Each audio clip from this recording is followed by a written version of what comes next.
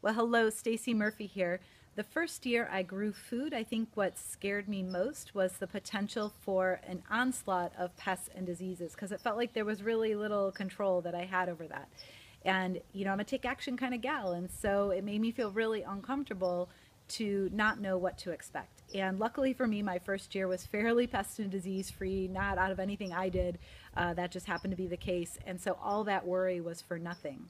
And my second year growing food was totally different. All the pests and diseases, they found my crops, they affected my harvest, and it bummed me out.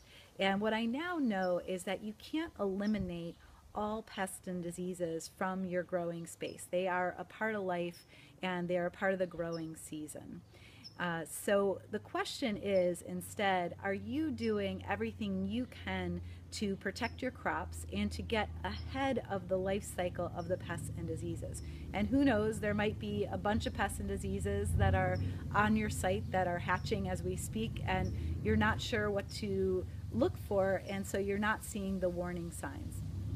And if you're like me and you want to harvest a whole bunch of healthy, pest free food, you probably also don't want to spray any toxic chemicals or poisons on your plants. So I thought I would share with you my 4-step pest and disease management process and also share an opportunity where you might be able to learn more about this from me as well.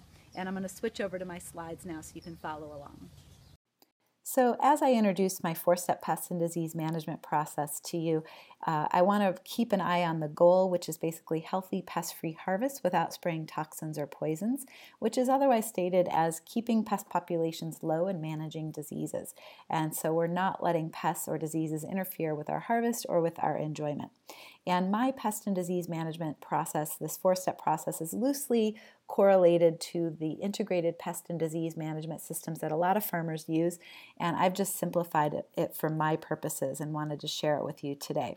So the first thing that I do is I'm basically observing and scouting for pests and diseases throughout the whole season. And the reason this is important is that seasonal data is invaluable for your microclimate. Your microclimate is like no other, and the pests and diseases, their populations, they tend to follow trends each year, which are related to the seasons, which are related to temperature, and so it'll be very specific to your growing space. And the wisdom of Mother Nature is pretty amazing. At 365 days from now, your space may be experiencing very similar conditions as it is now, and so by tracking and scouting pests in one year and throughout the whole growing season, you are smarter and wiser the next year from what might happen on that same day, 365 days from now. So that's essentially what you're doing. And when you're scouting and tracking pests, one thing to note is that I'm not recommending that you go out and count the number of insects that are on every plant, because how in the world could you do this? If you were looking at this collard green and you were looking at these aphids, it would be next to impossible to count the number of aphids on that leaf and count all the aphids in your area and track the total number. So instead, what you want to do is figure out a way to quantify your observations. And if you're in a small space, less than 1,000 square feet, you can look at all of your plants, and I'll show you in a moment how to quantify your observation. But if you have a really large space, let's say you're on a farm, you have a quarter acre or an acre, you might want to zigzag through the center parts of the field and observe the pest populations of several plants as a sample size.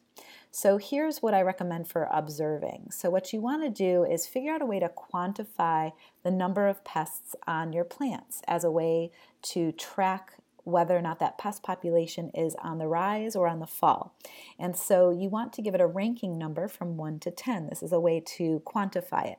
And so a 1 means that there are pests present, and here are just a couple of little aphids. A 5 would mean that you have enough aphids where it is starting to affect your harvest. And here you can see on this particular plant, lots of aphids. It would be a little bit challenging to wash all these off during harvest. And so if they might be chewing your plant and therefore it's affecting the harvest, or there just may be so many of them that it's starting to get harder to harvest. So a 5, that's what a 5 means, that it's affecting your harvest. And then here is a 10 where the plant is dying. And in this case, it looks like a bunch of caterpillar poop to me, which means that caterpillars have probably eaten all the leaves, and it looks like they've eaten the center part of this plant. And when you have a kale or a collard plant, when a caterpillar has eaten all the center of the plant, it's eaten all the new growth, and it potentially means that this plant will no longer grow because there's no space for it to grow. There's no new growth coming out of this plant, so the plant is dying. So that's the ranking system from 1 being some kind of pest is present to 10 the plant is dying. And you want to do this, I would say weekly. Go for a quick walk around your space and do a quick ranking for the different types of pests that are out there. And you can just keep a really simple log on hand and keep your notes really simple.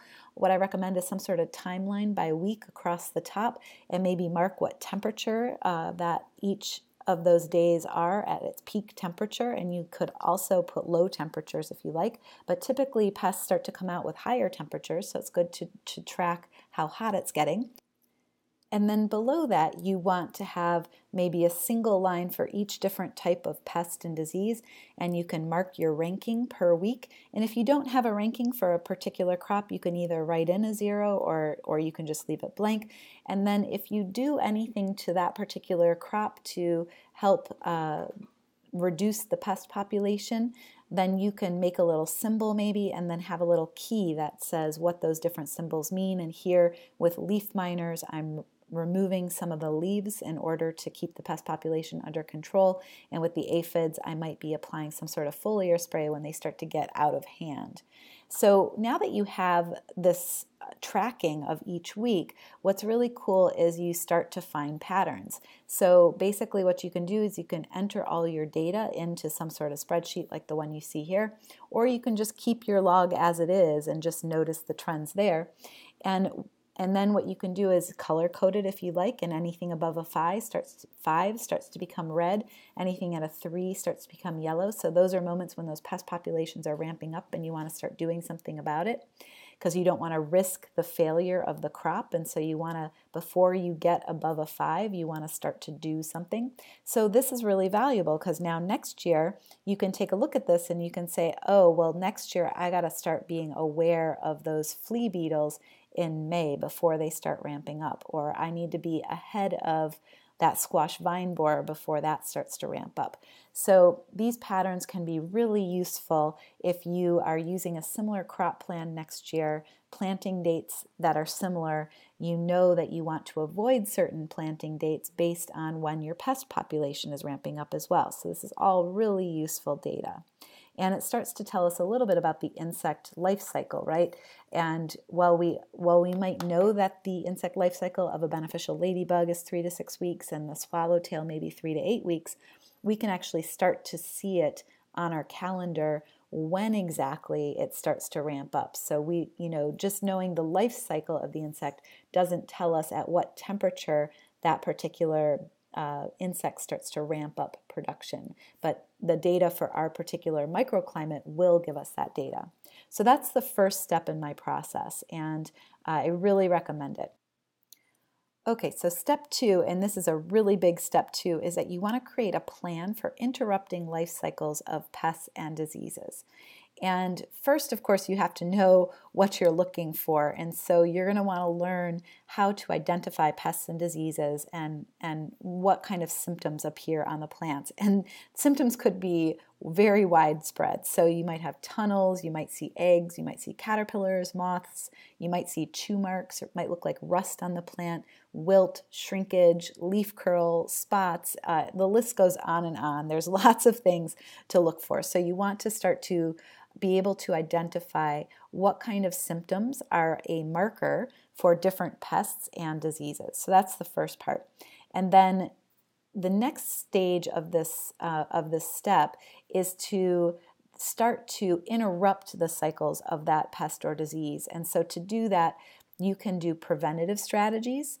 And these are things that boost the health of the soil and the plants, and therefore, hopefully your plant won't get the pest or disease. When you look at humans, there might be a room full of humans, and some might get a particular disease and some might not. It has to do with their immunity system. So what I found is that an ounce of prevention is worth dozens of pounds of harvested produce. And so one such preventative strategy is to intercrop, which would basically invite in beneficial insects potentially, or even deter pests from your space. So that's just one preventative strategies, and there are dozens of preventative strategies that you can use in your growing space. And the next part of creating a plan for interrupting life cycles is that you want to put in place some mechanical controls. So these are physical things, and I call this fighting with your bare hands. So you're physically trying to either squish or remove a bug, maybe trap it, produce a kind of barrier between your crop and the pest, or some kind of lure. And one of the most famous lures is the beer trap for slugs. It definitely works if you have that lip right about soil level. Those slugs will crawl in. They like that yeasty, sugary material. And the one trick here is that you want to go out into the garden and pull them out in the early morning. Otherwise, they will just crawl back out of that beer and they will go back to chewing on your plants. The next part of the plan is to put in place biological controls. So we talked about prevention and then mechanical controls as being the least invasive methods to get rid of pests and diseases. So now we're talking about biological controls, and this is where you bring on the bug war, and you want to invite beneficials, insects, into your growing space. And you can do this by planting a lot of habitat for them, such as small flowering crops in the mint family. You can put in small flowering crops from the daisy family as well, and those things will bring in those beneficials who will start to chew up your pests. And then another part of the plan, as a last resort, is a chemical control. And these are organic sprays and dusts that you basically spray onto the plants or apply to the plants or apply to the soil.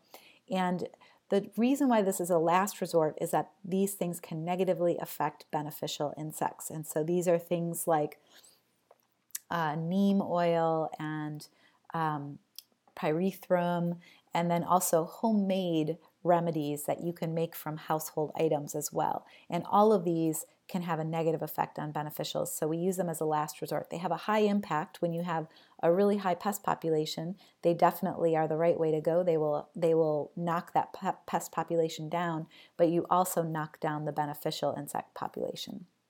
So that's step 2. You've got your 4 pieces: prevention, mechanical control, biological control, and then chemical control in order of use. And then the third step of my process is to basically evaluate how well your plan worked and all of your strategies, how did they pay off? And so going through and looking at, did you save your crop, or was it, did you invest a whole lot of money and time in a particular strategy and you lost the crop anyway? That would mean you don't want to do that strategy ever again. So you're going to evaluate how well your strategies paid off. And the fourth and final step is to incorporate your lessons learned into next year. So you want to take a look at your tracking log that you created, look at when those pest populations are ramping up, and you're going to decide what kind of preventative measures you're going to take just before those pest populations ramp up, keeping in mind the strategies that you put in place this year and whether or not they were effective or not, and whether or not you want to incorporate them again next year. All right, so if you found this useful and you want to dive deeper into this 4-step process and learn to identify all the pests and diseases and learn what kind of controls are used for all the different pests and diseases and when to interrupt those life cycles and with what kind of homemade recipes, you can join me in a 2-part video series, which also includes worksheets and a live Q&A. And at the bottom of your screen there is a link to the webpage where you can find all of that information. All right, thanks for tuning in. I'll see you next time.